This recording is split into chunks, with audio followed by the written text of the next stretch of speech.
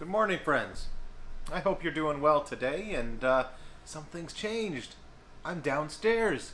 I'm not doing this in the upstairs hiding from the kids, because this room right here was where the kids did most of their schooling for that 2 weeks that they were stuck here at home. So they're back at school, and we are able to meet here without them. It's quiet in our house. We're getting work done. It's amazing. Welcome. And so I'm excited to do this devotion with you as we continue our journey through Haggai. Now, one thing to think about, we had a great time with the kids at home. Really, we did. It was fun, and part of me just loves having them at home. And when they go back to school, it's kind of like, oh, yeah, you guys have to go, but I enjoy them. And in fact, for that whole COVID thing, as exhausting as it was just a deep pleasure to have them with us and to spend that much concentrated family time. But there's something that comes with it, a problem that comes with them being at home, and that is it's a lot harder to get things done. There's kind of this sense of, I'm going to work on this here, but then these little interruptions come, and they come in, and they wear you down, and by the end of it, you're tired, and you don't know why, because you haven't got as much done as you would have liked to have. And it's just simply what happens when you have kids that want to share their lives and their days and their plans and their questions and their problems and their technical problems with you. Now, I think of this, and it's kind of like our story from Haggai. It's that sense, remember in Haggai, Haggai the prophet was speaking to Zerubbabel, the governor of Jerusalem, after the exile, and he was telling him and the people why it just seemed like they were exhausted, why it seemed like they were working hard but they weren't making any headway, why they were planting but not sowing, why it seemed like every dollar that they got ran through their pockets so quickly. He says it's because you haven't built the temple yet. You haven't given to me what is mine, and so you find a lack in what is yours. Kind of like when you've got kids at home and everything that you're doing, there's this tension between them and you. There's that old saying that man cannot serve, man cannot serve by two masters.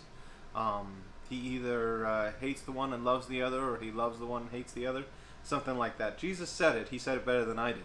All that to say, the whole idea there was God and mammon, God and the God of money. And there's a similar tension there when you've got kids at home. Your attention is divided. And then the beautiful thing happens when you are able to simplify your focus, to focus on that which you need to focus on. Everything shifts. And that's where we're going to go to today. So we're going to start in verse 12 of Haggai chapter 1. And we're going to read a fair chunk. And it's all narrative, which means I don't have to explain too much.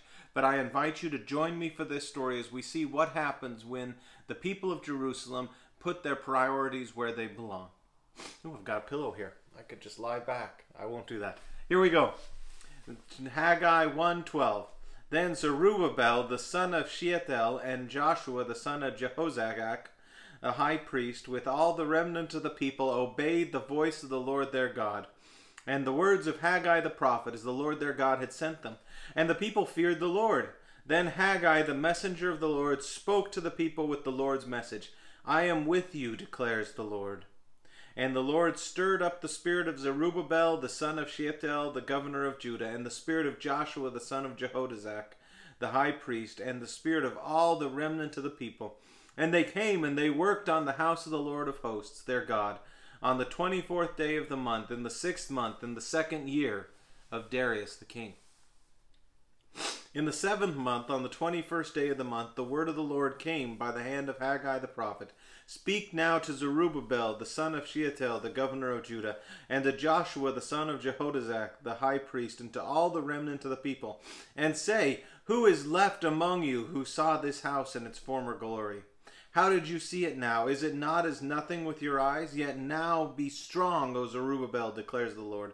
Be strong, O Joshua, son of Jehozadak, the high priest. Be strong, all you people of the land, declares the Lord.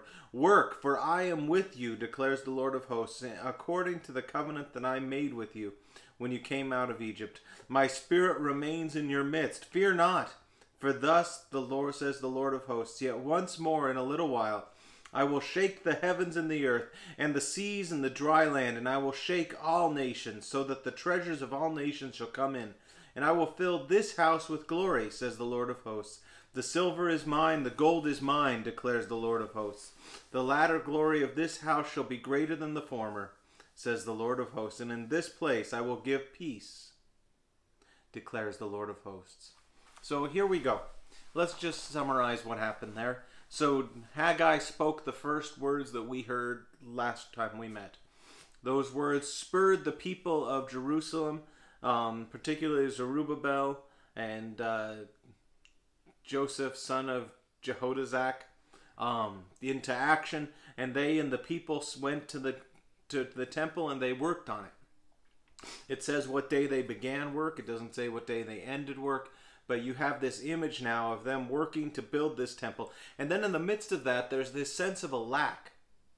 A sense that though they're building this beautiful temple, it's not going to be as beautiful as it was.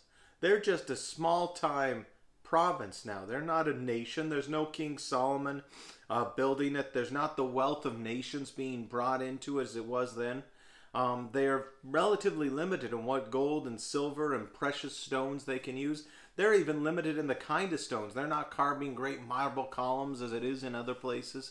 This temple, as you can see them building it, and as it comes to a practical reality before their faces with the limitations of their hands, you get this sense that, oh my. Anyways, we get that sense because God's words to them are words of hope in spite of that. He says, look, I am here with you. That's what you really wanted, right? You want God with you. And he says, look, I am here with you, so be strong. Trust in me. And then he goes on to say, I am the one who have made a covenant with you when I brought you out of Egypt. Now I brought you out again.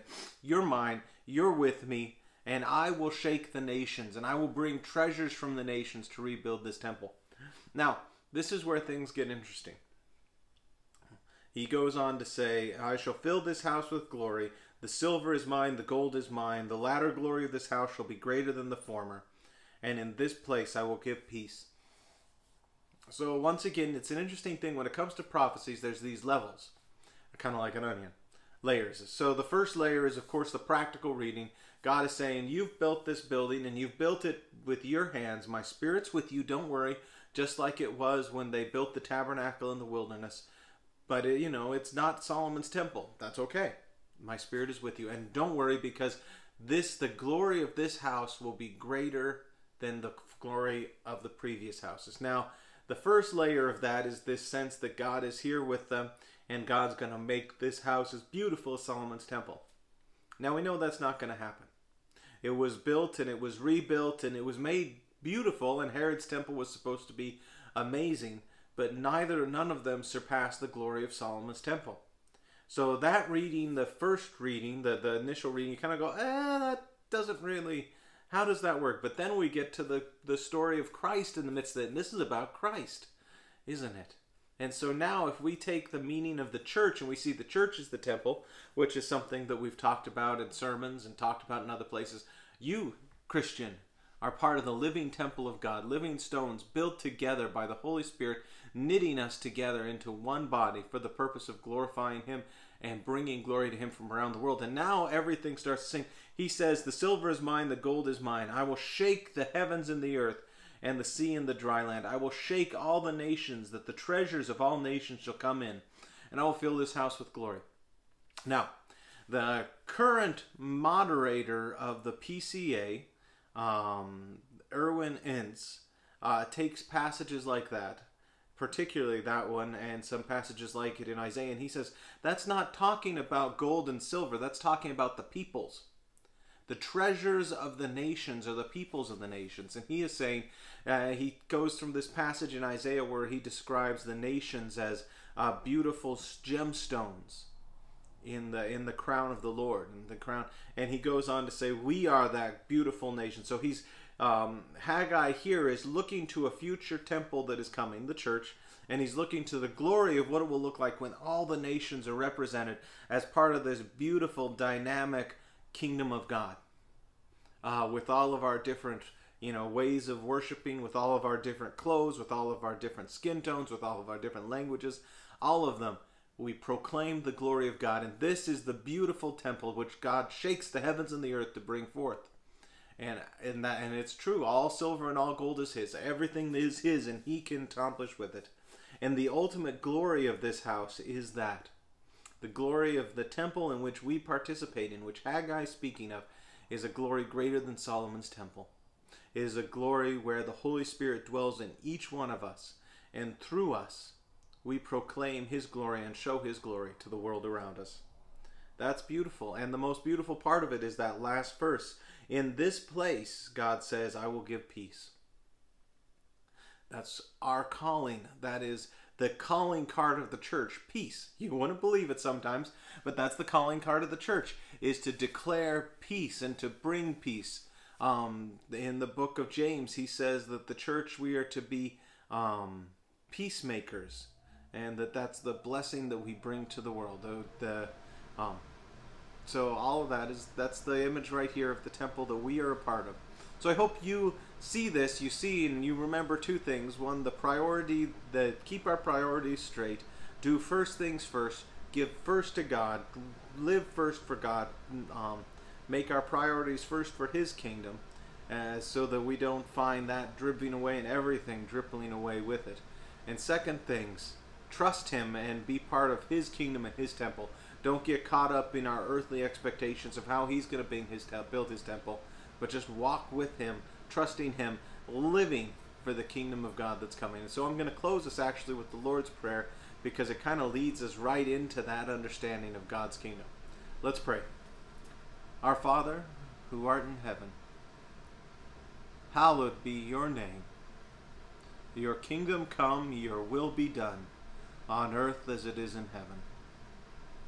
Give us this day our daily bread, and forgive us our trespasses as we forgive those who trespass against us. Lead us not into temptation, but deliver us from evil.